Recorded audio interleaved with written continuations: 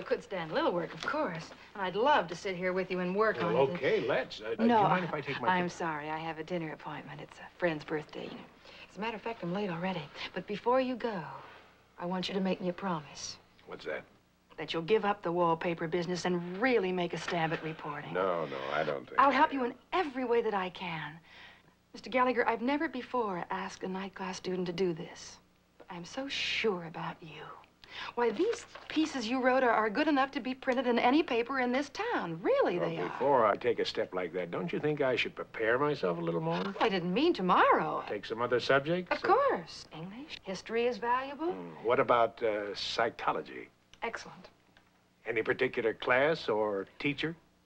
Well, it's a little late for this semester, but Dr. Pine is here at the university. He's one of the most eminent men in the country. No, I don't get along with eggheads like that.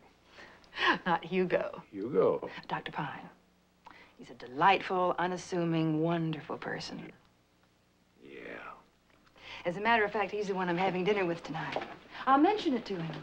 I'm sure there's something that he could suggest. No doubt. But, Mr. Gallagher, you do think that, well, someday you really might consider giving up what you've been doing. Someday? I'm giving it up right now. I can see I've been wasting my time. Mr. Gallagher, I'm delighted. Let's shake on it.